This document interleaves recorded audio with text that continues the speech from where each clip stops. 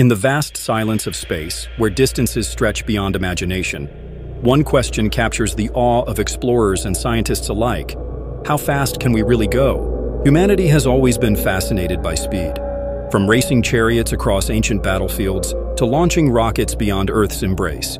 But when it comes to space, speed takes on a cosmic scale. The fastest object we've ever sent into the stars is Voyager 1I, still humming along through interstellar space after nearly 5 decades. Yet for all its legacy, Voyager I travels at a mere 17 kilometers per second, only about 0.06% the speed of light. That's barely crawling when you consider the nearest star is over 4 light-years away. The speed of light, 792 kilometers per second, represents the ultimate speed limit of the universe, according to Einstein's theory of relativity. No matter how advanced our technology becomes, no object with mass can reach, let alone exceed, that barrier. Why? Because as an object approaches light speed, its mass increases exponentially, requiring infinite energy to push it even faster.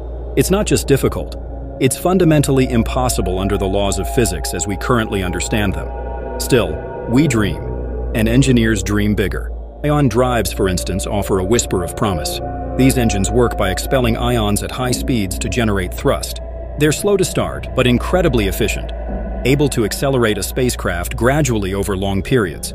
Then there are nuclear pulse propulsion concepts, wild ideas like Project Orion, which proposed propelling a ship forward by detonating a series of nuclear bombs behind it. Dangerous, yes, but theoretically capable of reaching up to 10% the speed of light.